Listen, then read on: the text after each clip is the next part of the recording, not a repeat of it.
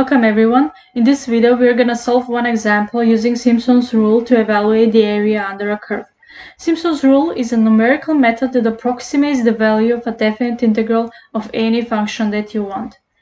And here is how it works. We have this formula S sub n integral from a to b f of x dx equals 2. So you take delta x and you divide it by 3, and then you multiply by the sum of f of x sub 0 plus 4 times f of x sub 1 plus 2 times f of x sub 2 plus 4 times f of x sub 3, and you see the pattern is 4, 2, 4, 2. And you end with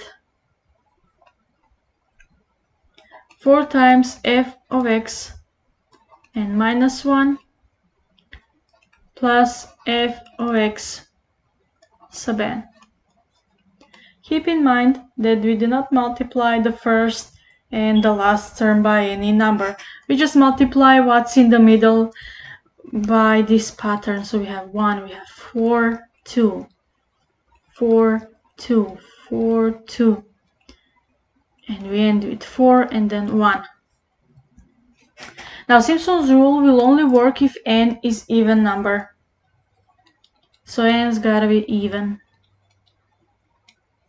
So for delta x, we have b minus a over n. b and a are from the integral and n is given in the example. Now let's work through our problem. What we're gonna do is we're gonna approximate the integral from 0 to 2 x cubed dx when n is equal to 4 subintervals. So for delta x, we will have b minus a, or in our case is 2 minus 0 over n, which is 4, which equals to 2 over 4, or simply 1/2. Now we need to figure out our x sub 0, x sub 1, x sub 2, etc. I will write it like this. So we start with x sub 0. What is x sub 0? X sub 0 will always be a. In our case, it is 0. Next, what is x sub 1? X sub 1 is 1/2. What we do is we just keep adding delta x. So we start with a, which is 0, and then we add 1/2, and we have 1/2 here. So for x sub 2, we have 1/2 plus delta x, which is 1/2. We have 2 over 2, or simply 1. For x sub 3, we have 1 plus 1/2 equals 3 over, sorry about that,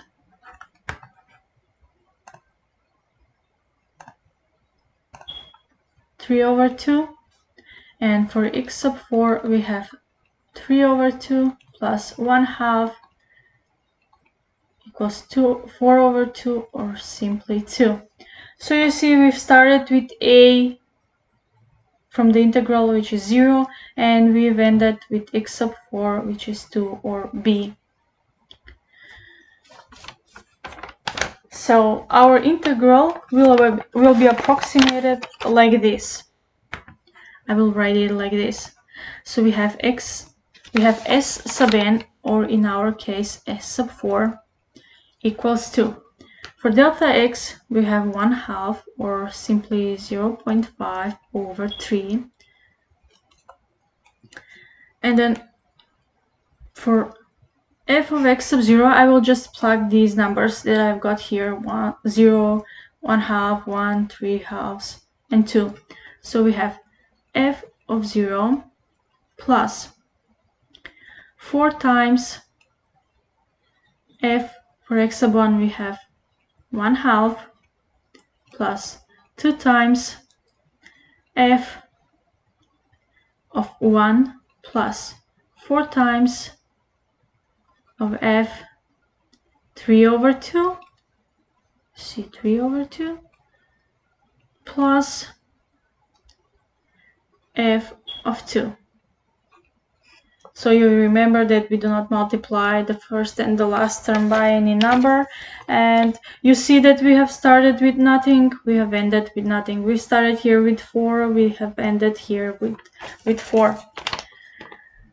Now we look at our definite integral, and we can see that f of x is x cubed.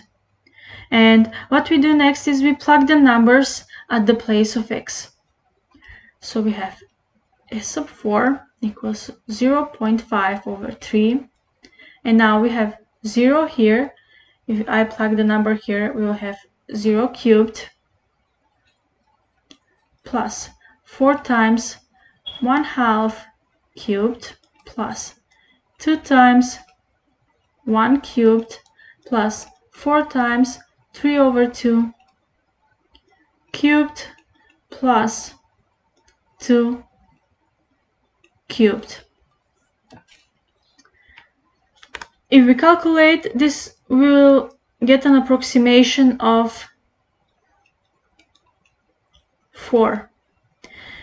That is the approximate area under a curve, and that is how we do the Simpson's rule. Thanks for watching.